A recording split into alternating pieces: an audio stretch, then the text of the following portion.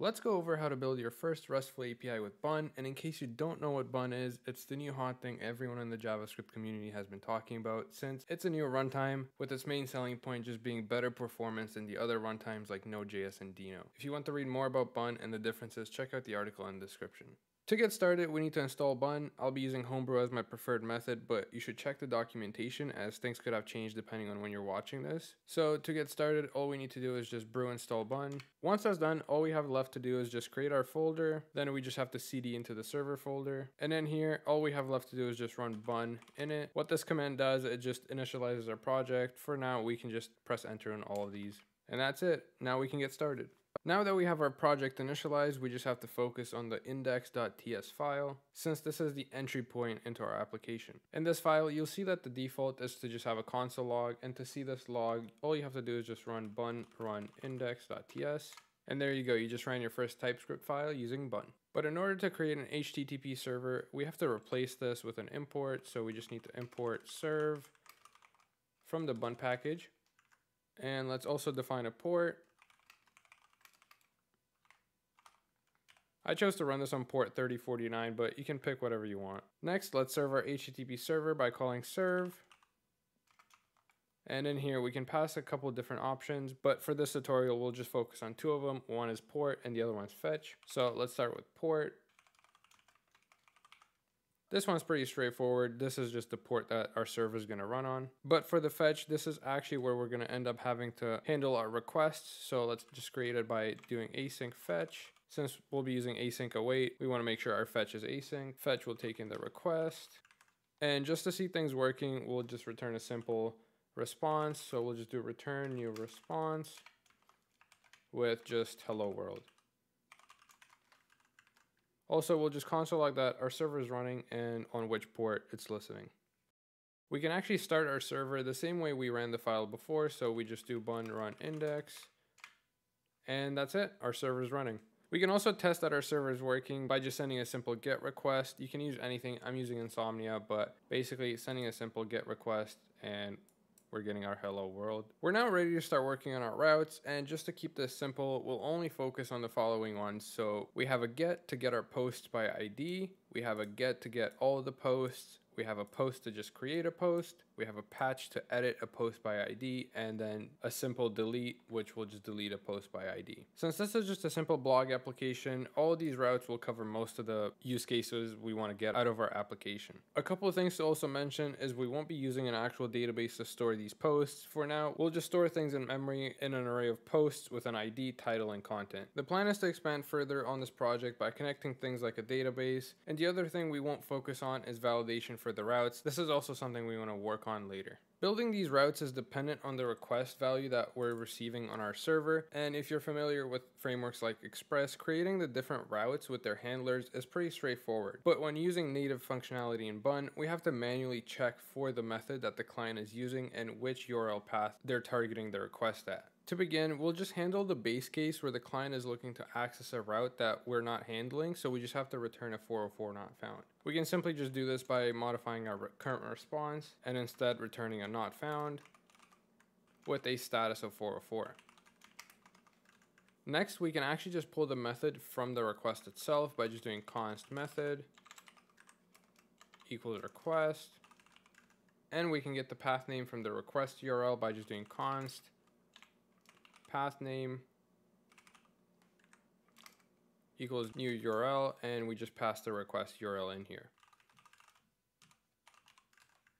We can now write the logic that determines which one of our routes is hit, and we can get this started with all the posts. So in order to do this, we just have to write an if, and in here check for the method. In this case, our method would be a get, and the path name would actually be basically the same for all of them, but we still have to check it regardless, /API/posts. If we want to get a specific post, it gets a bit trickier since Bun does not support path parameters in our paths, and the goal here is to support a template in the form of /posts/ID, where ID would just be the ID of the post that we want to get. We can actually accomplish this using regex. I won't go too much into it, but this will basically just check for that exact pattern where we have /API/posts and then the ID afterwards. When we grab the post by ID, we have to follow the same logic. So we check for the method being a get. But the difference now is that we actually have to try and extract the ID by just doing a match. So for the match, we just do a const match, and using the path, we can match against the regex. Now for the actual ID, if we have a match, that means that we also have an ID. So if the ID is there, we can now proceed to grabbing that ID from our list. For creating a post with the post, it's basically the exact same way as the get above, but instead we just check for the method post. The patch is also the same way as the get, where you get a post by ID, but instead it's a patch method. The only one that's slightly different here is the delete one. For this one, instead of putting the ID in the path, we'll throw it in the body of the request, but we'll do that a bit later. So for now, we just set it up where the method is delete and the path is the same as the other ones. And that's it. Our API is now redirecting requests to the appropriate block of code, but in these blocks of code, we now need handlers for all these requests, so let's focus on that. But before we get into the actual handlers, let's set up the interface for our post. So we'll do interface post, where we'll just have an ID, which is a string, a title, which is also a string, and the content, which is also a string. We also need our list of blog posts, so let's also create that. So let blog posts, which is an array of posts, and we'll initialize this with just an empty array for now. Getting all of the posts is the simplest. Here we just have to return a new response. And in order to return our array, all we have to do is just JSON stringify this. And we also have to set our headers in order to indicate that the response is a JSON blob. When we want to get a post by ID, we just have to get the ID. So we'll get this as a parameter, and in here, we have to use our blogs array in order to find that post by the ID specified. So we'll just do a const post is equal to our blog posts dot find in order to find it. And we'll just check if we can find a post with the ID that was passed in. Now, if no post was found, we can also just return a new response, where we simply just indicate that no post was found for this with a status of 404. But if we did find a post, we can just do the same thing as above, where we stringify our post, but instead of returning an array, we just return a single post.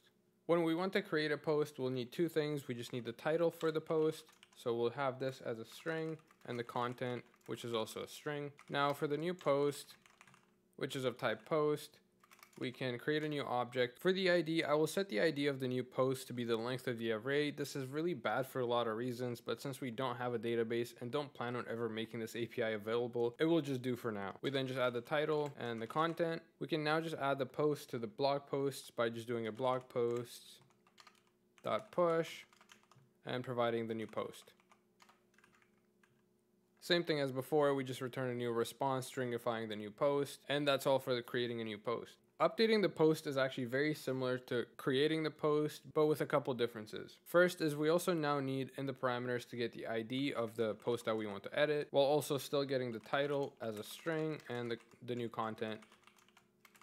These should all be the new values that we want to update. And the first thing we need to do is actually grab the post that we want to update. So we'll just grab the index of it by doing post index equals blog posts dot find index,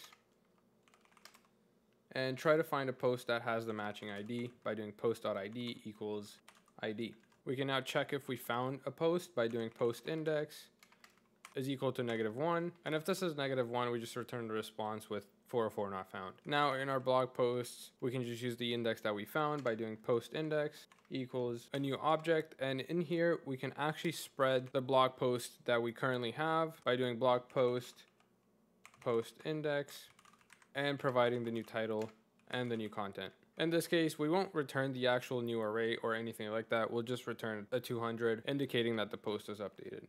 Deleting the post is actually exactly the same, where we find the index, then we check for the index, but instead of updating, we now splice, which just means remove that post index from our list of posts and just return a 200 indicating that the post is deleted. All that's left now is using our handlers where they need to be used. So we'll just start with getting a post by ID. We can now remove this comment and use our actual handler. So we'll just return handle get post by ID, and we'll just pass in the ID here. For getting all of the posts, it's the same thing. We just return handle, get all posts. The update is slightly different because here we just need to get the body of the request. So to do that, we'll just do const new post is equal to await request.json.